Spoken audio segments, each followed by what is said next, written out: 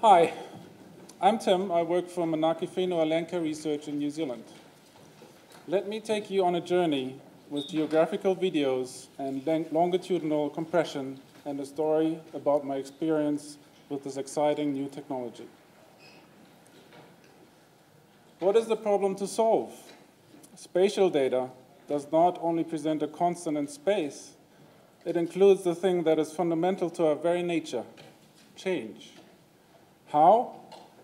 How can we show change? To summarize, I want to briefly explain the motivation for WMS-V. Then I'd like to show you a few proof-of-concept applications, the first of which was the visualization of our national possum model. Furthermore, I attempted visualizing temperature change in the Antarctic in 2015. The challenges of that data led me to a visually nicer data set. The Heuer satellite takes a photo every 10 minutes, which I downloaded a sample of and concatenated to videos. There are more challenges that I'll get into. Meanwhile, I'll try to summarize the story of WMS-V and briefly cover some concepts and considerations. And finally, propose one or even more standards. First, I want to ask why. Visualization of temporal data over time, such as weather patterns, forecasts, bushfires, storms, or different properties such as soil profiles, traveling through depth in the ground, water, or animal bodies could really help us see what is going on in very interesting ways across different domains. In general, with what we perceive as time, we can visualize at least one additional dimension of data, whether this is in 2D or in 3D, or on a screen, or potentially in virtual reality. For now, let's start with 2D maps and data over time in an interactive way. WMS time is a standard in the web mapping service framework. It is a standard which enables open source maps to consider time as simple map tiles. Here you can see an example using WMS time and PNG images. As you may be able to see, we are making 110 different requests here for one layer and one extent. I don't think I need to explain why this is a problem. There is no transition between frames and no server-side filtering between images possible. Not only latency, but also decoding compressed images is costly. So why not have a stream of images coming in as a video and being decoded as a stream? Video technology has been researched and improved upon over decades now, and we have very efficient video formats, both in terms of speed and file size. Why visualize raster data? A lot of data is sourced as raster, aerial, satellite, or UAV imagery, to name just a few. Models can be less costly to process using rasters, since some operations are costly to calculate with big data and as vectors. Let me show you the national possum model. I won't go into too much detail of the model itself. The focus here is on the video map technology. As you can see, there is a navigable map showing the videos versus map tiles. The extent and positions of video tiles are shown accurately on screen. Regional council areas and their statistics are shown. There's a slider to advance time in a live preview.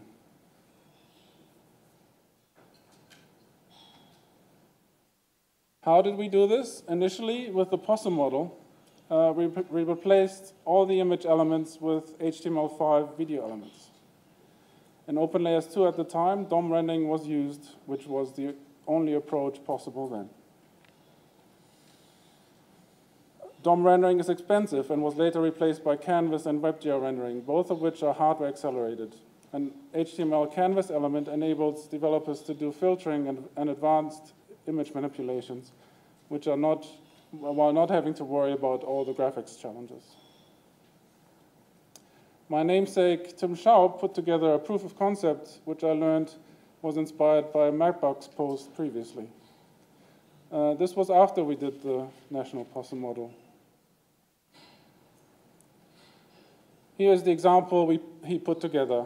You can see how this kind of visual could not be achieved with downloading separately compressed images as frames or with DOM rendering with this kind of performance and at an angle like that. I'll let you appreciate this for a few seconds.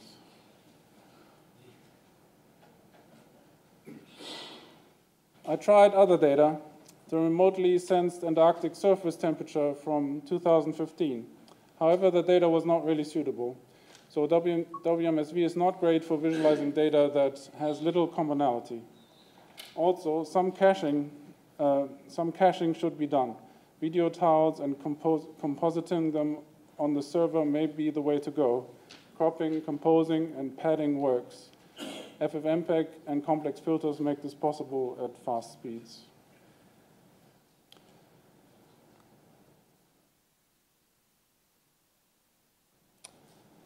Challenges. Transparent videos are not fully supported at the time I checked. With the Antarctic data, I wrote a client-side filter that uses the green channel as transparency, which of course only works if you are not using a channel in your data visualization. Layers on top of video layer are problematic without DOM rendering. Synchronizing Visio tiles is really a great challenge. The browser APIs are not reliable enough for this purpose. I tried a lot of things. Having the videos pre-computed and sitting on the server as simple files was best for now.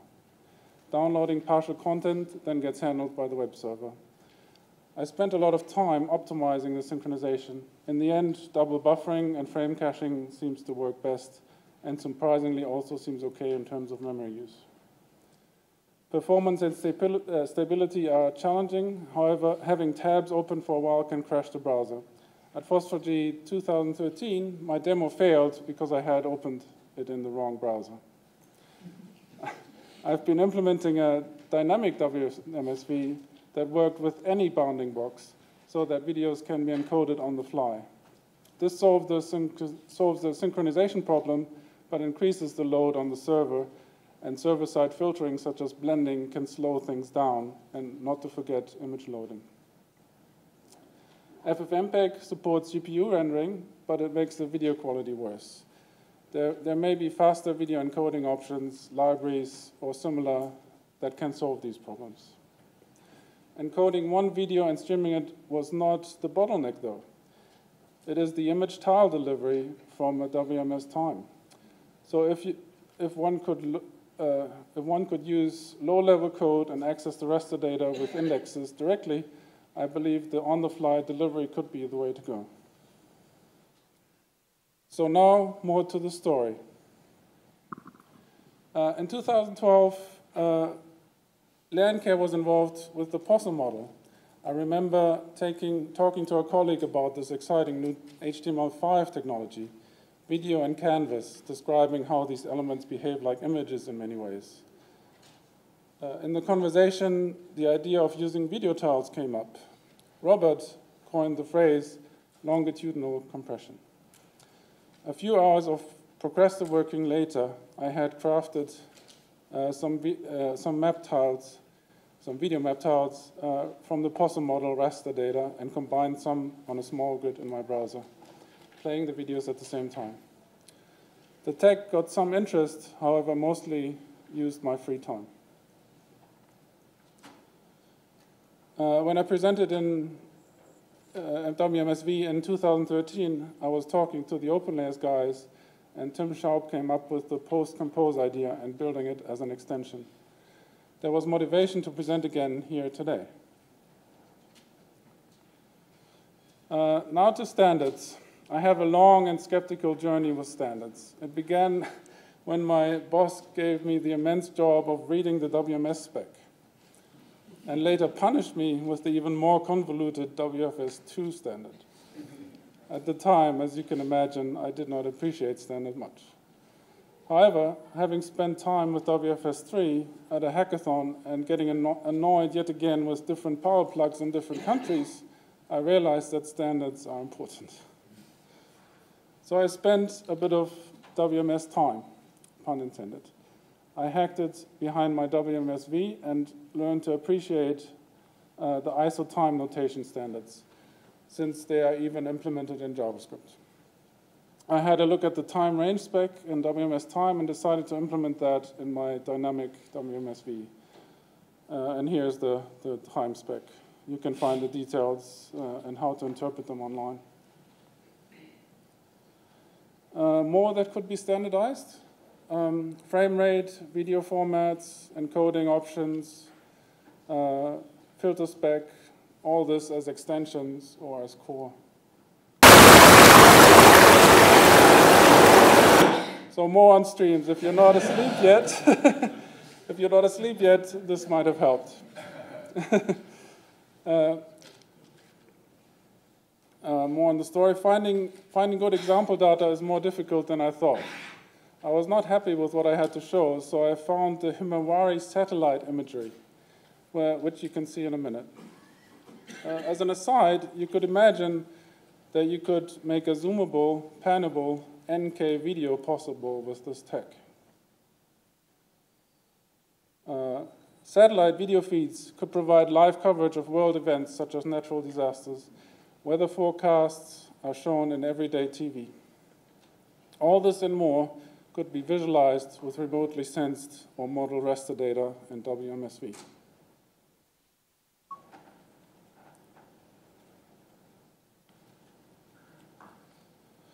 So here the promised Heuer footage as a web app and using video tiles. Getting them to synchronizing like this was a major challenge.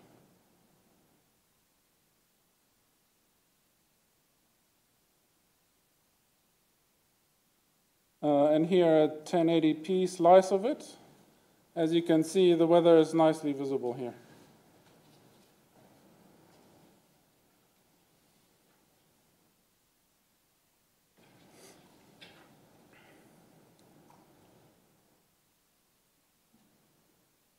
Just a couple of days ago, I got a dynamic version of the Heuer videos going, where I simply crop a high-resolution video on the fly.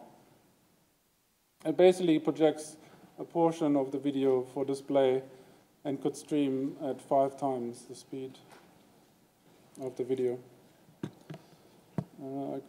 This possibly works. I don't know. Looks like it might be working. So here you see that it's dynamically generated because the seconds are advancing.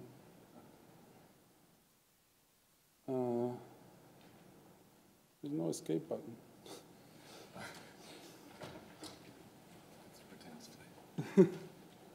Oh, there. Okay, that's all right. Anyway, you can try it out. It's a I don't have the address on screen today. But yeah, could have left that open. No. Okay. I left it open. It doesn't matter. Okay. It's okay.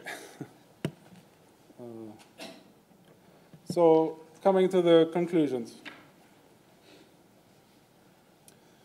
Video streaming is fast, and image fetching is slow. Tiles are good for servers, and dynamic is better for clients. Finding data without errors is still hard. Hybrid caching seems the way to go. Composing, cropping existing videos on the server works well. What was the problem statement from the beginning? Change.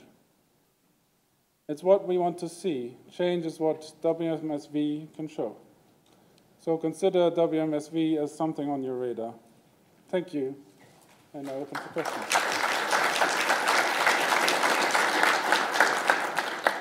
Thanks, Tim. Really interesting. Questions from the audience? Yeah, hi.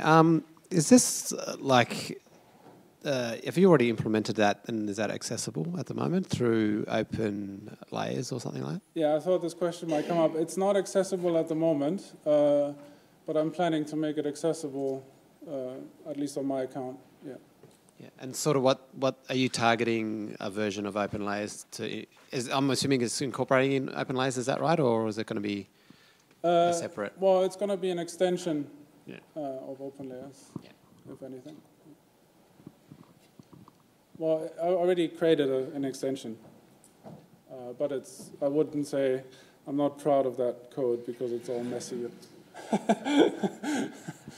So yeah, I'll have to clean it up a bit to publish it. Any other questions? Over here. Yeah, hi, thanks. Great presentation. I'm just interested to know, and I might be showing my ignorance here a little bit, but how are you generating the video tiles on the server?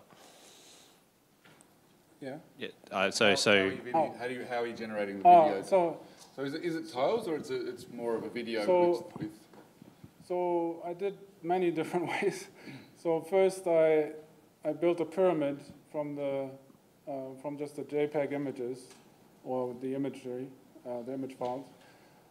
So I built a pyramid with map server and map cache, and then I simply had the different times as different layers, and then I just concatenated those to videos, and just basically hacked map server to serve up videos instead of images, just with a proxy in front of it. And then with the dynamic WMS-V, I did implement like an FFmpeg filter that's so that there's a filter spec on the FFmpeg website. You can look it up. It's a bit complicated, but it's actually okay.